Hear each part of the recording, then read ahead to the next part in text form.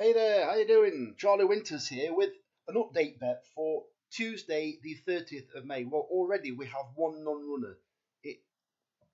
It's not the end of the world, but potentially another non-runner, and then it like scuppers a decent day. So what I've done, I'm off this week, so I've had a real good look at the evening cards at Nottingham and Lingfield.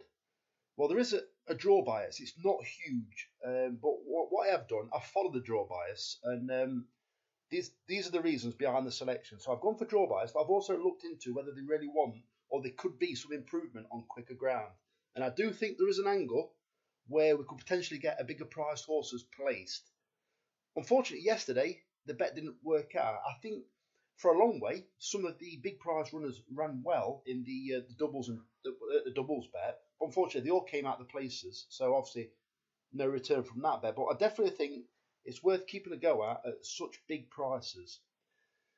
So I've gone for 40 pence each way doubles and 10 pence each way trebles. That comes to £10. But I have also found an extremely well handed. I mean, I must have missed this yesterday. It's absolutely crazy how well handicapped this horse is. And it's actually well drawn at Nottingham as well. But I'll get into that. I believe it's the last horse in the video, only by the way that Sky Bets pinned these horses down. I don't know why I said pin these horses down. This is just how Sky Bet have laid these horses on the screen. So as I said, 40 pence each way doubles, 10 pence each way trebles, and I've gone for a single each way bet on the nap. So let me get into it. So the first selections are in the 7.25 at Nottingham, paying 4 places instead of 3. The market slightly moved since, because obviously at Sky Bet they update the markets at 9 o'clock. But there is a preference. It's not huge, but it's interesting preference for horses that are drawn low over this distance in the 7.25 at Nottingham. So what I've gone for Fernico at 25 to 1, Shot of Love at 14 to 1, and King of the Jungle at 18 to 1. The first two in the betting are the first two that I've read out are very interesting because they're both trained by Mick Appleby, and the stable is going pretty well. They've also got first-time headgear, both of them. So I do believe between them they will dictate the pace. Well, at Nottingham, it does favour front-running horses. Obviously, if you go off too quick, you're going to get swallowed up. But if these two horses, I think the best form is Shot of Love. But Fernico has got unbelievable pace, as it showed. I believe it was at Southwell a couple of times. So those two horses, there's definitely interesting angles here. And as I said, Mick Appleby's stable is going pretty well at the moment. The third selection in that race is King of the Jungle. Well, that's by Mick Easterby. And that horse, it would appreciate this slightly quicker ground, but it's actually bred to be an out-and-out sprinter. Well, it made its debut over 7 furlongs, and it's been over 7 furlongs since. So this drop back to 6 could be interesting because it's bred for this distance. It doesn't mean it'll want it, but it should want it based on pedigree. So those are the 3 selections. Far too big a prices to ignore, especially with all the fancied horses being drawn out wide.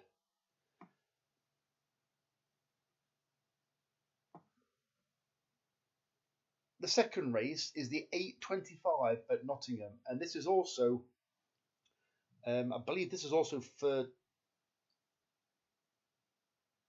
low drawn horses as well. Yeah, it is. Sorry, low drawn horses as well. I was just thinking then, sorry. So 8.25 at Nottingham, paying 4 places instead of 3. The first selection is Silver Screen, and the second selection is Ard Bracken. Silver Screen at 11 to 1, Ard Bracken at 20s. Both represent decent chances on the low end of the draw. And finally, what is now the nap, especially the nap of the evening racing, is the Greatest Showman at 15 to 2 in the 8.45 at Lingfield, paying 4 places instead of 3. Right, let me just flick to this race and I shall show you. So, as you can see, I don't need the flat stats for this race. But first company, decent draw in 1. However, it prefers soft ground. It's bred to want soft ground as well, and it certainly isn't that. However, I am not saying it cannot win, and it probably will win because it's got the best of the draw and running into decent form. However, its preference for soft ground could leave it vulnerable because it's won on fast ground before in a 3-runner race. But something I note very interesting, I think it was rated 95 at the time, but it only ran up to a racing post rating of 70. So it underperformed massively. However, it was 1-3 and fully expected to win that day, and it did. I do think a lot of the other horses are all-weather horses, and I believe they're handicapped accordingly. However, the Greatest Showman, yes, don't get me wrong, it has been running on the all-weather, but I don't think it wants the all-weather because I actually tipped it one time, and it ran okay, but it couldn't handle the tight bend. And there is a bend at Nottingham. Sorry, no, there isn't a bend in this race. Sorry, at Nottingham. But it came absolutely flying that day, the Greatest Showman did. I think it was at Lingfield, but it virtually ran into the car park. It was ridiculous. So I think it will want this straight course. Low draws, low numbers fancied. It's 9-1, and it used to run regularly. I think it was only last year. Regularly off in the 70s and running decent races. I believe it's off. Well, you can see where it's off now.